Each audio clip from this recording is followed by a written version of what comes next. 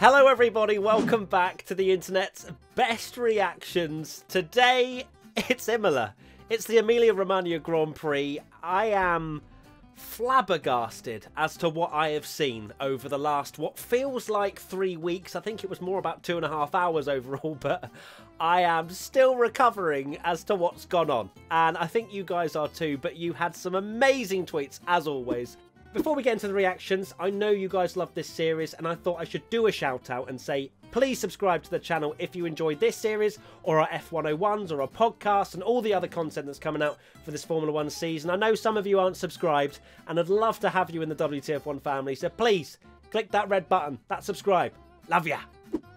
Okay, let's begin at the very beginning, where we always start, with at Sad Bow. POV, Hamilton taking the curb in turn 1. Of course, we had a wet start to the race. We had people going off before the race had even begun. It was just showing the treacherous conditions around Imola, which, to be fair, you know, coming up to, you know, sort of race week, Monday, we're thinking, oh, there could be some rain. And then throughout the week, a little bit more hype as it continued to be there. But then as we went into Sunday, it looked like it wasn't going to rain. But then the heavens opened, and we got a wet start. So, of course, Hamilton got a great start, but Verstappen was alongside, absolutely flying. Apparently started in second gear.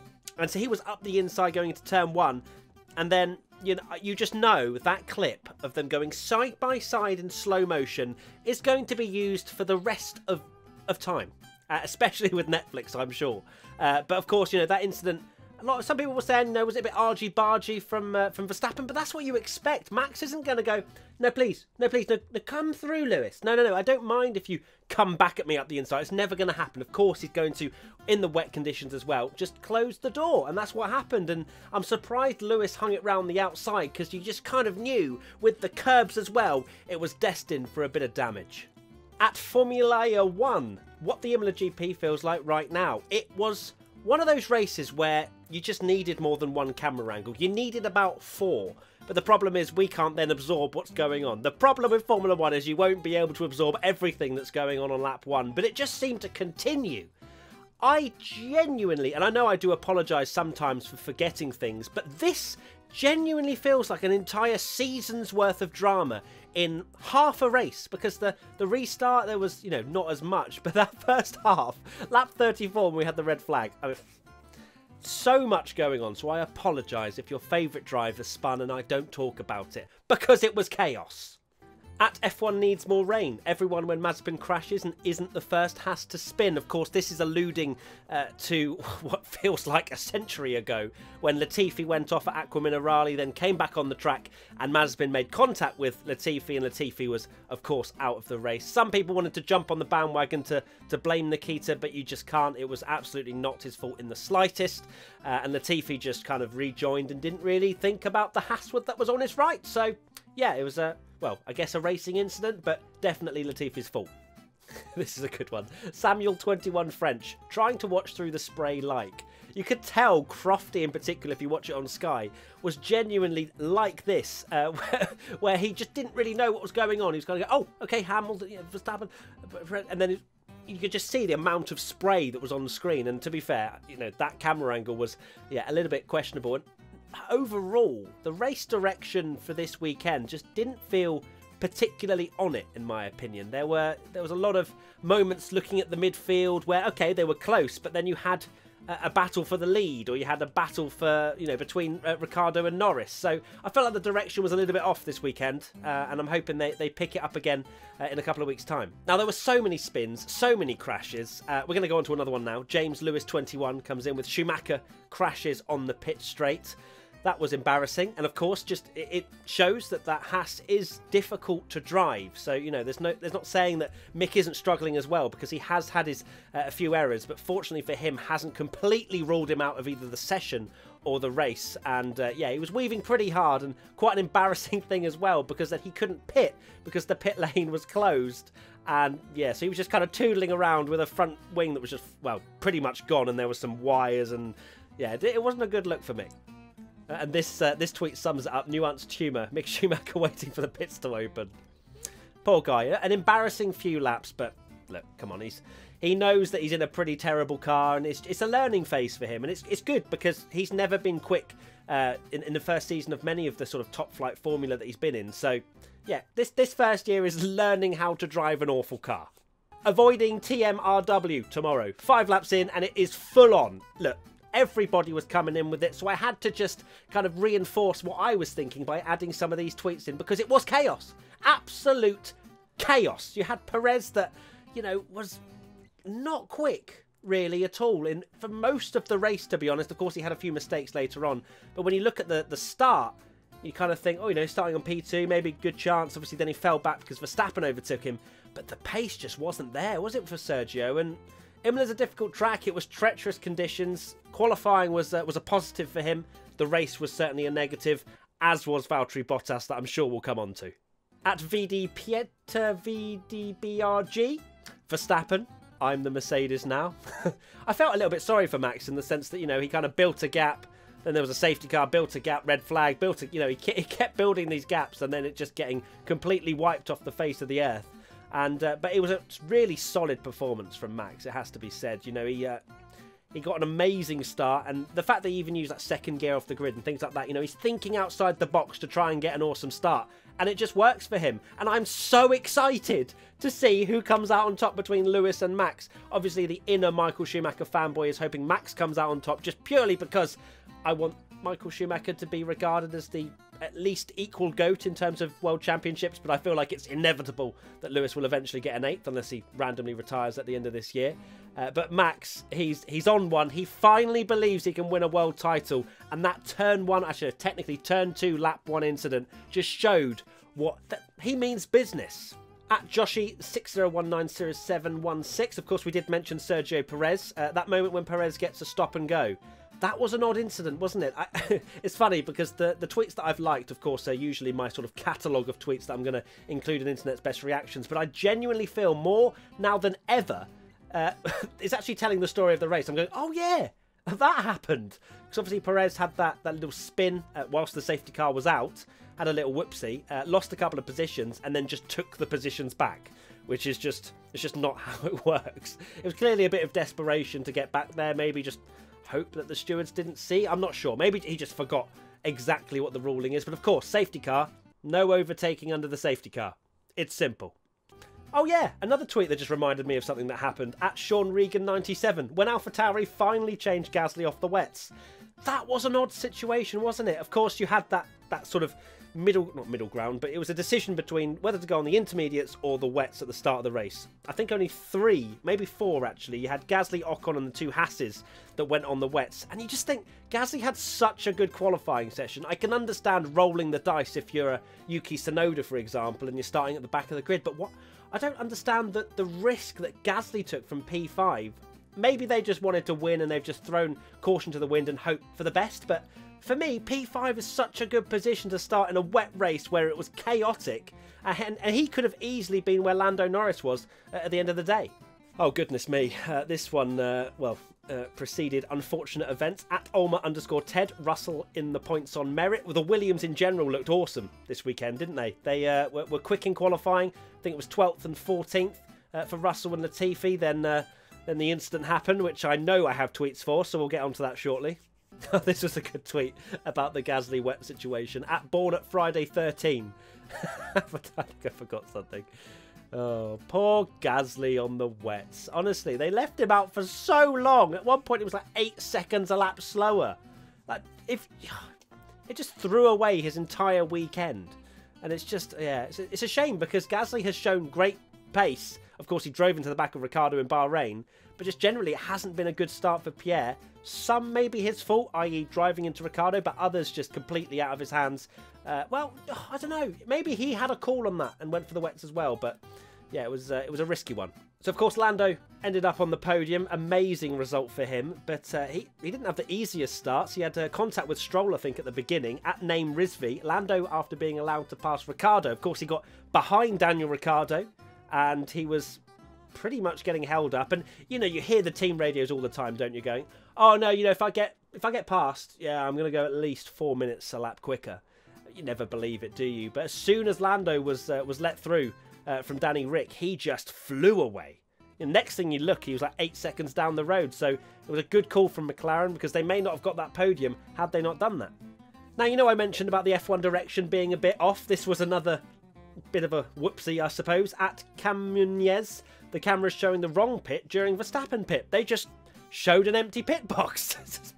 I don't think we've...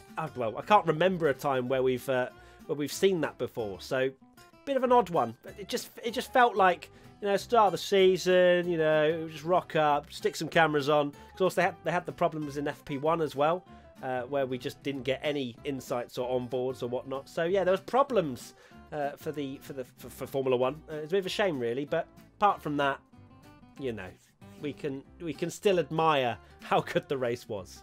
At Jordan GB24, both Mercedes crash in Imola. Netflix. There are some good Netflix tweets this week. So, of course, they were, I think, filming Sonoda at one point. Of course, they'll do bits and bobs of filming throughout the weekend. But, oh, Mercedes, of course, you had the Hamilton incident, which we haven't even spoken about yet. You've had Bottas and Russell crashing. And Netflix are just licking their lips. Because you just know some of those storylines that are coming out of Imola. They are just ferociously writing them down as we speak, probably. So let's talk about the George Russell, Valtteri Bottas crash. And let's begin it with at Tanmay Dube. Williams looking at the expenses after the Imola Grand Prix. Of course, Williams is a struggling team still, even though they're moving forwards on the grid. You have to say they're still financially struggling, and the crashes from Latifi and Russell would not have helped that at all. But the actual crash itself, you have Bottas and Russell. How am I saying that in the same sentence? Bottas and Russell fighting. Bottas's pace. If I talk about Perez's pace that was bad, Bottas was absolutely nowhere. Like, no, I don't know what he was doing. Was just completely off the pace. Couldn't even pass the likes of Lance Stroll. Fell off the back of some of the midfield and then had Russell on the back of him. Then you had, of course, they were kind of side by side going towards turn 2, and I did tweet saying that it was probably more Russell's fault than Bottas's. After looking at it a few more times, I feel like it is still at least 50-50, if not a little bit more on Russell's side, just purely because he dipped a wheel on the grass. Of course, Bottas did jerk a little bit, but I still think it's more George's responsibility to not crash in that situation. He's the overtaking car, right? So that was a big, hefty crash. And I thought Bottas was injured because of the way he was just sat in the car for so long, probably just winded.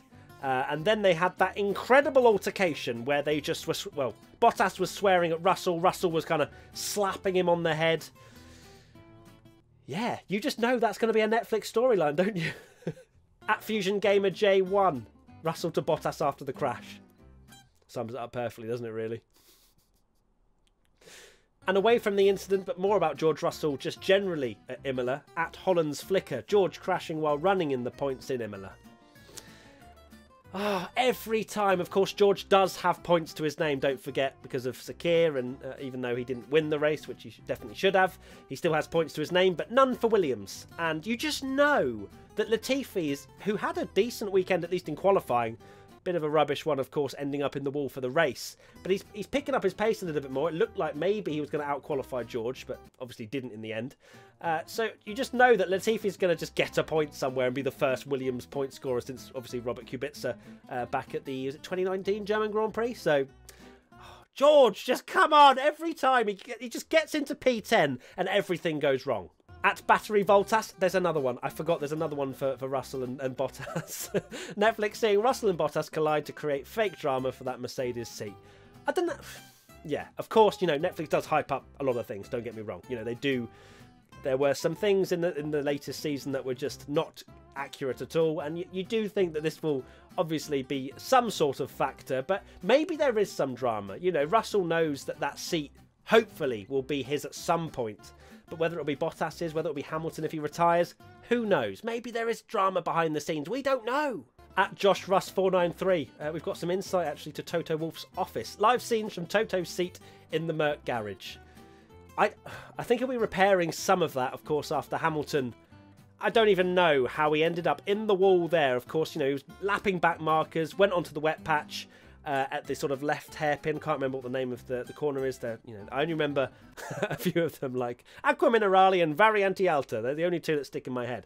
Anyway, I think he'll be at least, you know, he'll be reasonably happy with Lewis's performance, considering he was in the wall reversing at 1 mile an hour after like a minute, and he was a lap down. So the fact there was a red flag, a reset, and Lewis got back to P2, of course, Valtteri out the race, I think Toto will be okay. It's, you know, it's a bad day at the office, but it's still a podium.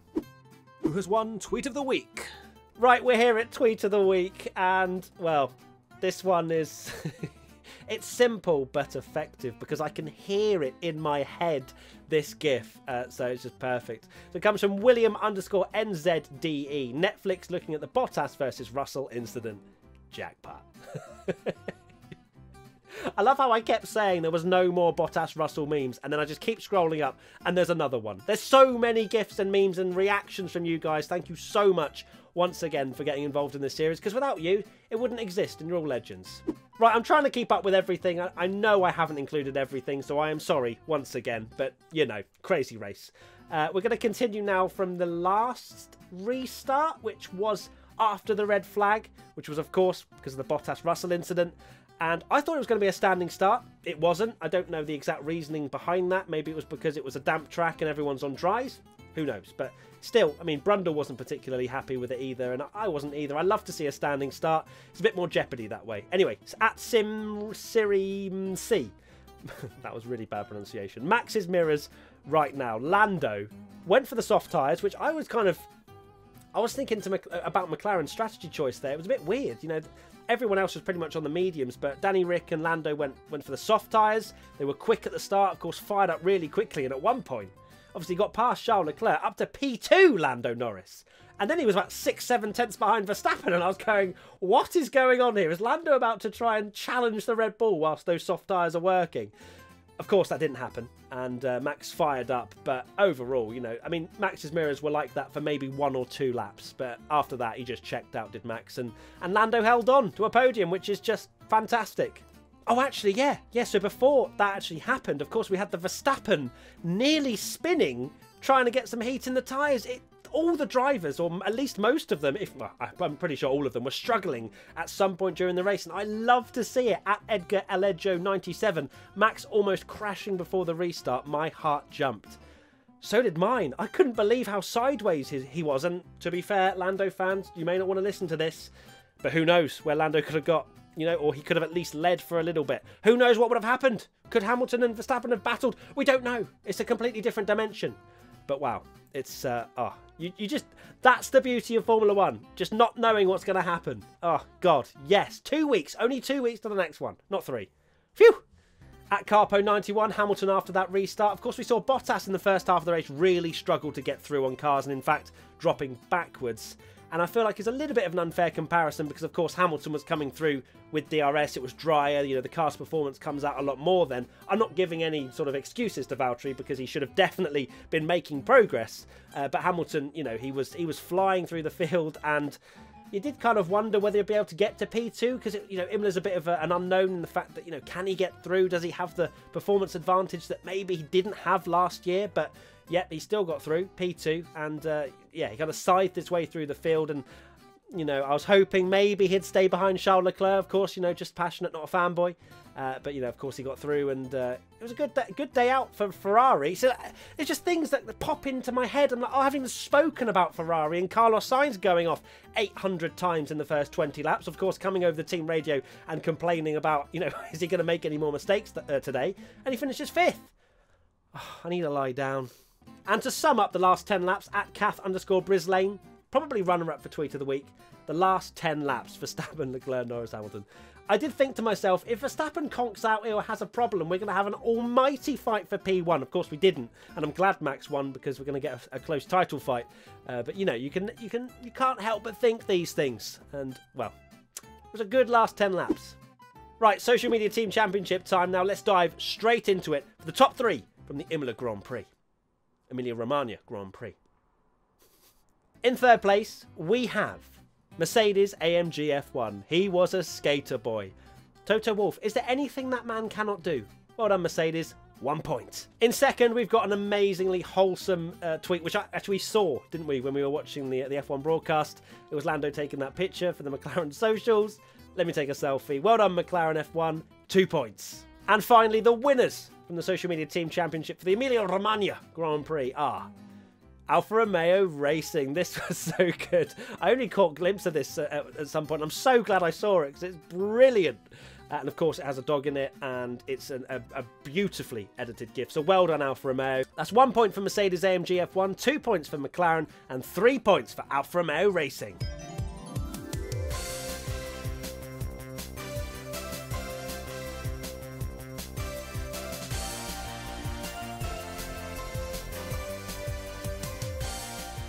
Right, race rundown time now. I just despise this so much because it just doesn't come out my face. And yet some of you, I know some of you hate this. In fact, just skip the segment. But I know some of you love watching me fail at reading. So here we go.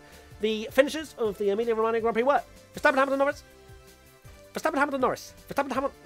Verstappen, Hamilton. Okay, right, no, this is like full focus. If I don't do this, I'll die. Wow, my eyelid's twitching. That's weird. I just said that and now I'm going to die. Oh my god, am I going to die? Anyway, Verstappen, Hamilton, Norris.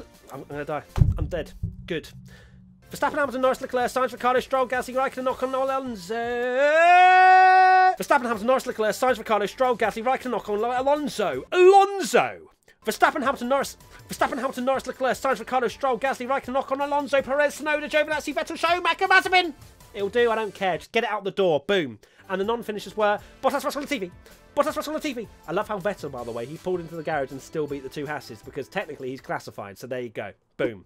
Right, there you have it. Thank you so much for watching the internet's best reactions to the Imola Grand Prix. It's been an absolute barnstormer of a race. Thank you so much, firstly, to Fanatec for sponsoring this series. It's brilliant, and we've given out amazing prizes throughout the entire season, so make sure you go and check them out. And also for you guys for getting involved. Hashtag WTF1 on social media if you want to get involved next time for the next race in 2 weeks in Portimao. That should be a really exciting one as well. And that's it. We'll see you soon for some more content. We've got the podcast going out tomorrow. We've got all sorts of F101s in the pipeline. Look forward to it. Love you all. Make sure to subscribe, and I'll see you soon. Bye!